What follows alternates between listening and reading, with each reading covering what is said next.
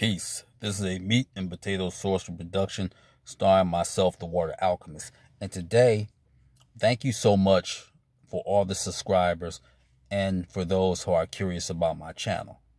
But now, the Alchemist has a question for you. Do you feel that you are a victim of a generational curse? Generational curses are very real. This is not something that you take from the Bible or the Quran. Generational curses are very real. And usually, it always begins either from an ancestor or one step further. Usually your great or grandparents. This is how it can begin. And it can take generations to remove that curse. Do you feel alone? Do you feel like you don't fit in? Is it hard for you to communicate with someone that gave birth to you, your mother, or someone that helped in your creation, your father? Are you adopted? These are things that you need to ask. What can it lead to? It can lead to anxiety. It can lead to depression. Do you think you are a victim of a generational curse? You can be. But let's explore this. If you ever want to get insight on whether you are a victim of a generational curse, a good angel to dialogue with is Raphael. He will let you know if there's a generational curse. But do you have the guts and the maturity to accept the gnosis that will be given to you? One thing about angels, you can use sigils if you wish, but you don't have to do it. And you can Google it, and you can even use Konstantinov's book, Summoning Spirits. But you don't need that. All you need is the maturity and the willingness to know whether or not you are cursed from generations. Because you have to remember something. Your parents or grandparents, they were victims too. So what usually happens? When you are a victim, after so long, you become the victimizer. Short story short, hurt people hurt people. Everything isn't as cut and dry as right and wrong. You have to learn this on this planet.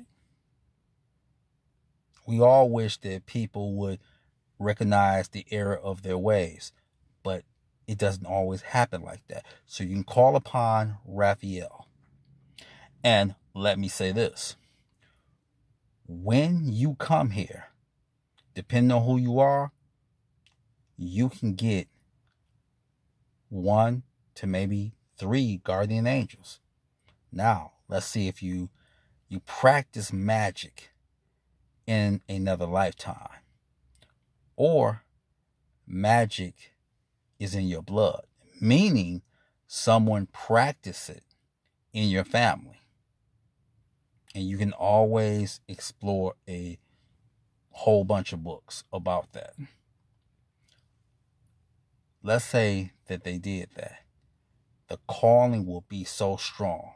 And you may not break the generational curse, but your children may, or your grandchildren may break it.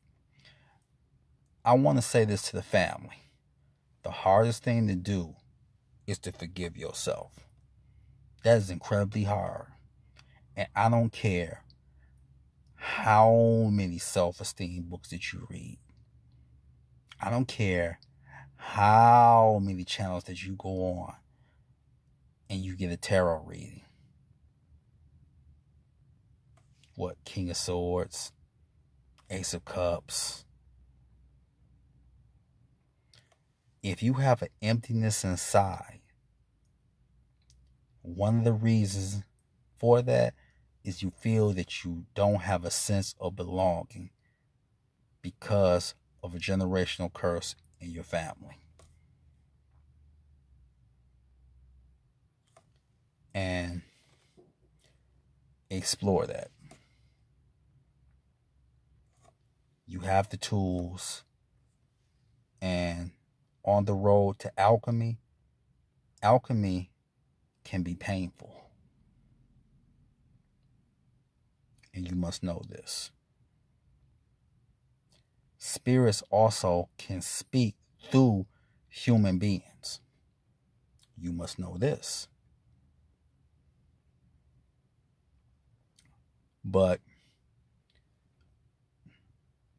you have what you need, and people will tell you you may have chose to come here and this, and you did choose to come here and have these experiences. But while you are having these experiences, know this: the ultimate language that can transcend any multiverse, because I talked to Cassiel.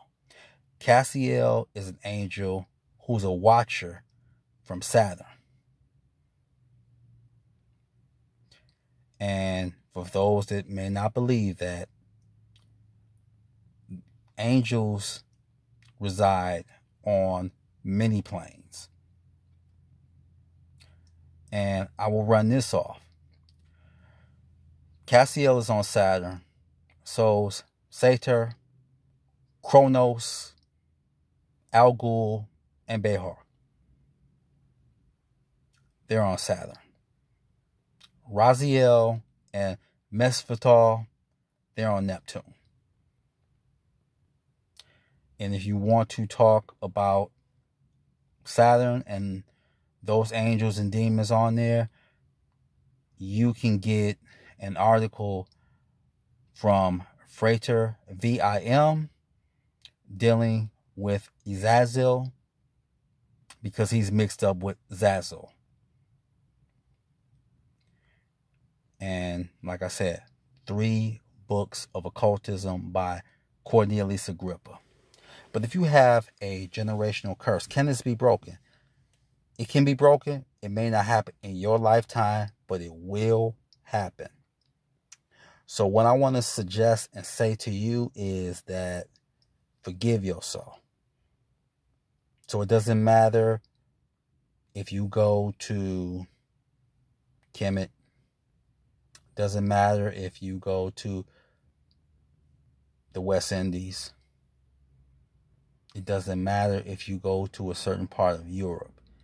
If you don't forgive yourself, and remember, your grandparents and parents, they won't tell you because the shame is so embedded. What are you dealing with? Molestation, incest. Are you dealing with violence and someone that wants to take advantage of you? Again, they were victimized too. So, I love you, and work on that. That is your meat and potato sorcery for the day. I'm the Water Alchemist. Be water, my friend. Peace.